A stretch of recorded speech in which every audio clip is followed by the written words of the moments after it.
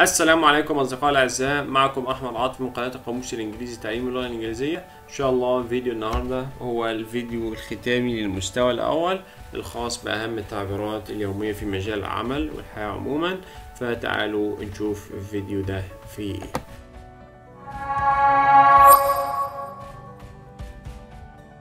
تعالوا أول مصطلح معانا النهاردة هو under a lot of pressure. under a lot of pressure. under a lot of pressure. لو عايز انطقها سريع كلمة a lot of بالأمريكان بيقولوا a lot of، دي بنطقها دي سريع فأقول lot of under a lot of pressure. وفي دفعة هواء في نطق صوت ال P فأقول pressure. under a lot of pressure يعني ايه under a lot of pressure؟ معناها feeling stress، يعني الشعور بالضغط، يعني مضغوط، يعني في كذا مسؤولية وكذا التزام عليه. تعالوا كده ملاحظين في الصورة عندي هو شخص هنا في تليفون على اليمين وتليفون على الشمال، وعمال طبعا يستلم الطلبات والالتزامات عليه. فواحد بيناديه من المكتب يقول له have you finished the report yet؟ يعني انت خلصت تقرير ولا لسه؟ وحد على السماعة بيقول له where are my lamps؟ طب فين اللمبات بتاعتي؟ وواحد على التليفون التاني بيقول له I need it by 5 PM، أنا محتاج الطلب ده قبل الساعة 5. فطبعا مضغوط جدا. فبيجي في طبعا لانش بريك، فترة استراحة الغداء، الغدا طبعا حاطط ايديه على راسه بيقول لزميلته I am under a lot of pressure this month، يعني أنا تحت ضغط كبير هذا الشهر. يبقى إذا تعالوا كده more examples. We are under a lot of pressure because we have to finish the job by Friday. احنا مضغوطين جدا ان احنا مضطرين نخلص الوظيفة دي قبل الجمعة. Students are under a lot of pressure at exam time. طبعا ودي طبيعة الطلبة يكونوا تحت الضغط في وقت الامتحانات. ده أول مصطلح معانا. المصطلح التاني معانا drop something off. drop something off means take something to a place and leave it there. يعني drop something off يعني تاخد حاجة توصلها لمكان وتسيبها.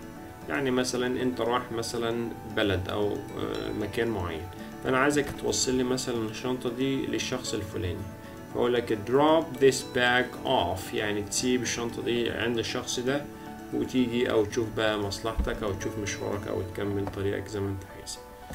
فهنا طبعا في عندي conversation، شخصين بيتكلموا، فهي بتقول له ايه، ماسكه طبعا الحذاء بتاعها، بتقول له could you drop this off at the shoe repair shop؟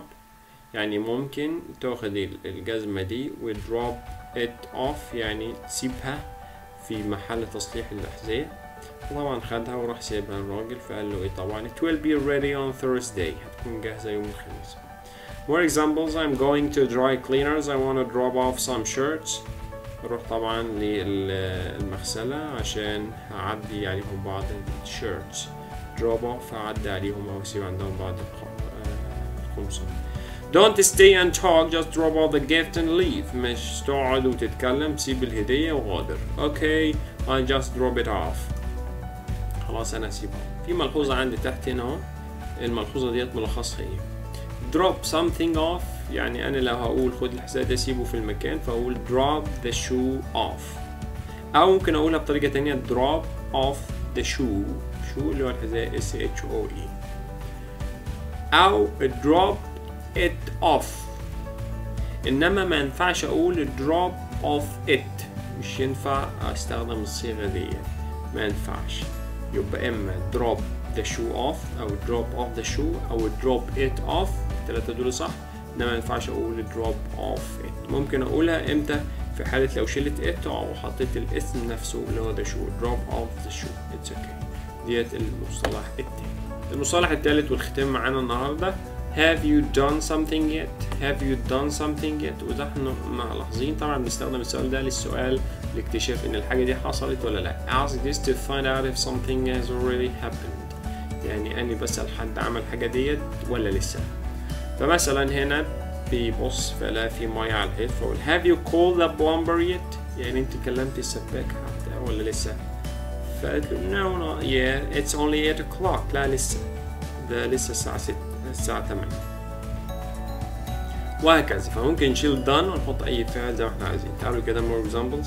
Have you eaten lunch yet؟ انت اتغديت ولا لسه؟ قال له yes I had lunch an hour ago.